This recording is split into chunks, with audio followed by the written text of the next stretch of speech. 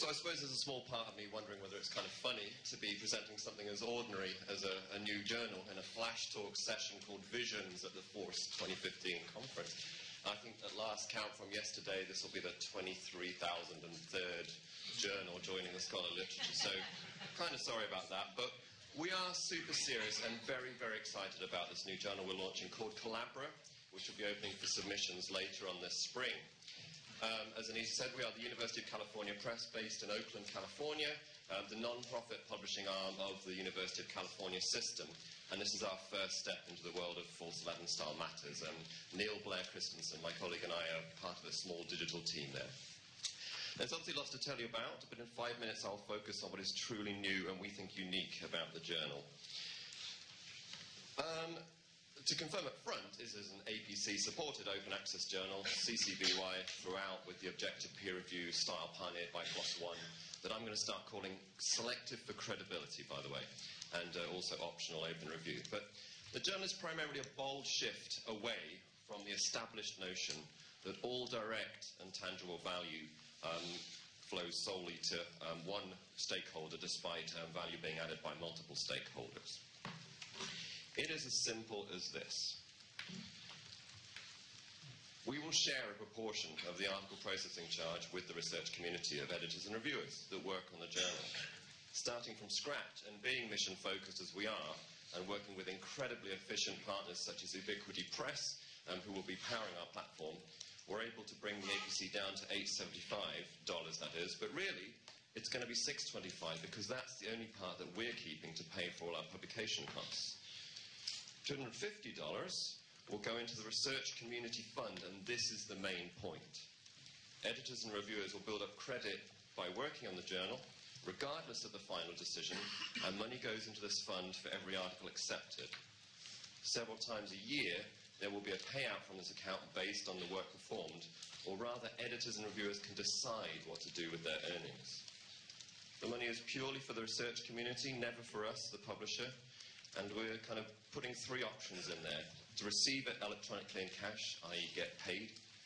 Pay it forward to the Collabora Waiver Fund, which will pay APCs on behalf of authors who need the support, which of course supports authors at Collabora.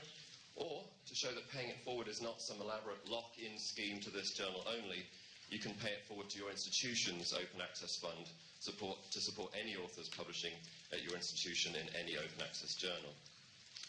So I know the headlines will be, and in fact already have been overnight, that this is the journal where reviewers get paid. And of course, while this is an outcome, it is more complex than that. It's the journal where reviewers and editors can elect to pay themselves or pay it forward. So it's more about being involved than being paid. So, a quick recap. So mission first, we're doing this to start the conversation and see if everyone can benefit from the successful operation of a journal. Low APCs built from the ground up at non-profit margins. Hope to share and spread the value around the academy and the research community. No lock-in. And innovation through partnerships. I've already mentioned Ubiquity Press, and therefore will benefit from all their partnerships, such as with PLOS ALM and Hypothesis, etc.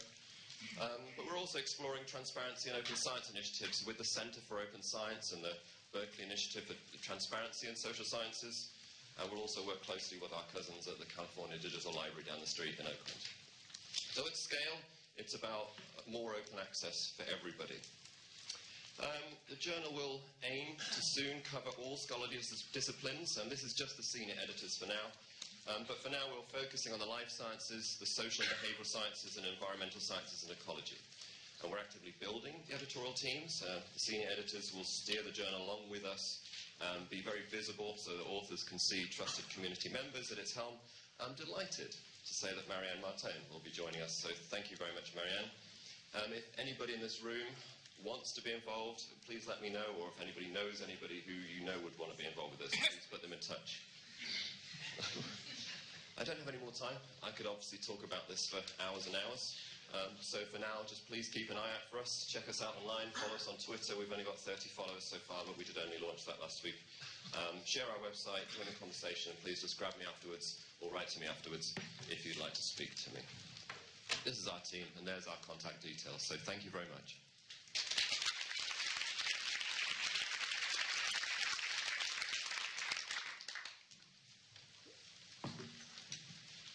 Any pressing Peter, not surprising.